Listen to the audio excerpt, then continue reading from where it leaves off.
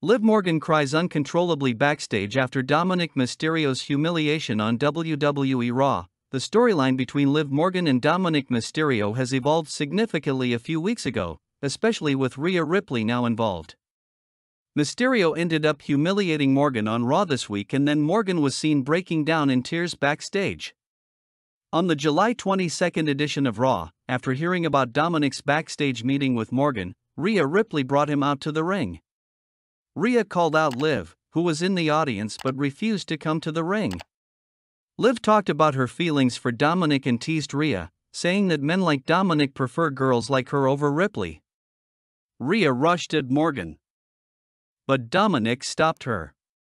In a moment of anger, Dominik said he hated Morgan and that she meant nothing to him, which made her leave in tears. Ripley then showed her support for Dominik as they walked off together.